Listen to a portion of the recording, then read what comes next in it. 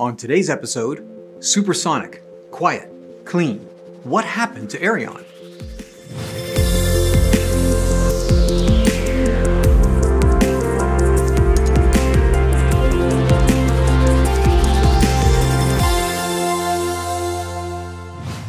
Today's episode is brought to you by Engineering.com, a globally trusted source for engineering content. Check out this and many other exclusive videos for the engineering professional found only on Engineering.com TV today. You know, if you let Hollywood script the future, it would always look like Iron Man. A single individual, a rebel, out to destroy paradigms and disrupt industries with some radical innovation. Now, it has a long history, from Newcomen and Watt to Edison, Ford, and today to Gates and Musk. Of course, history is written by the victors, and we don't often talk about those deep fly balls that get caught at the warning track. Now, one very exciting and highly promising startup folded this week, Aerion. Now, you can't say this company wasn't thinking big. Their intention was to start with CO2-neutral supersonic flight with an airframe quiet enough to allow overland operation and culminating with near hypersonic passenger travel point to point between any two major cities in 3 hours or less. The idea was Mach 4+ travel, something never demonstrated for sustained flight and definitely at the very limit of current propulsion and airframe technology.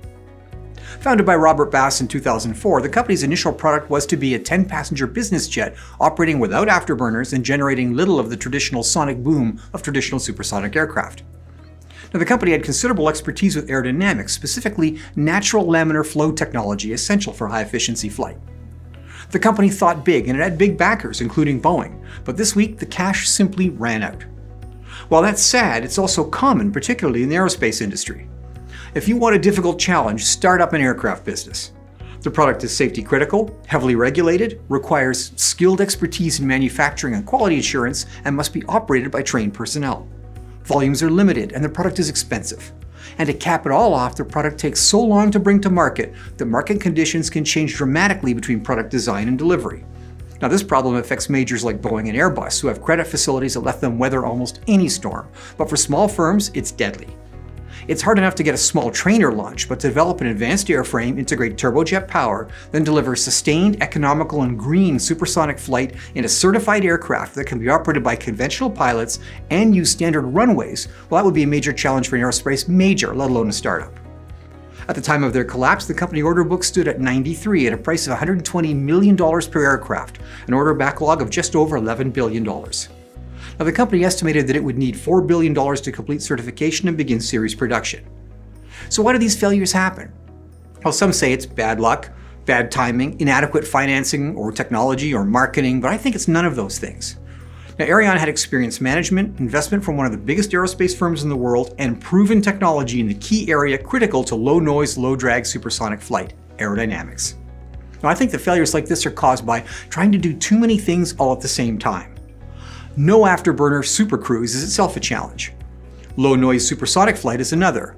Sustainable jet fuel production from sequestered atmospheric CO2 is yet another. And near hypersonic flight in the Mach 4+ regime is technically harder than launching rockets into orbit. Did Aerion simply bite off more than they could chew? Well, maybe, but if there are two key takeaways from this collapse that are important, I think they're this. One is, great technology, sound management, and a well-developed business plan is no guarantee of success. And two, the high-risk, high-reward world of advanced engineering is similar to playing the stock market. Win big, lose big. If only they could have built a prototype and demonstrated the potential. I hope the technology will be picked up by Boeing or another aircraft company and developed to the point where we could all enjoy Concorde-like air travel. It was so close, but no cigar. Well, that's it for today's episode of End of the Line, brought to you by Engineering.com. If you like this show, be sure to subscribe to our channel and click on the notification bell for our next episode. For our deeper engineering video series for the manufacturing professional, visit Engineering.com TV to watch exclusive shows like Manufacturing the Future, not found here on our YouTube channel. The link is in the description below. Thanks for watching.